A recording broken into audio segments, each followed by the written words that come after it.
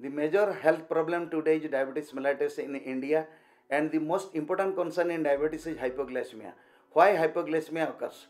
When sugar goes below 60 milligram per deciliters, it is called hypoglycemia. Hypoglycemia occurs because patient is taking more insulin and not taking diet, and doing exercise, not taking meal, overdose of alcohol or overdose of medicines. What are the symptoms?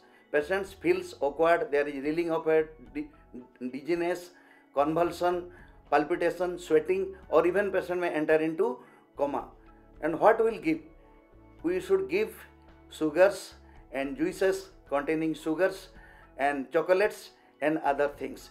And if patient becomes serious and comatose, patient should be immediately taken to the hospital, and there it should be treated with 50% of death rate, so that patient will be rescued.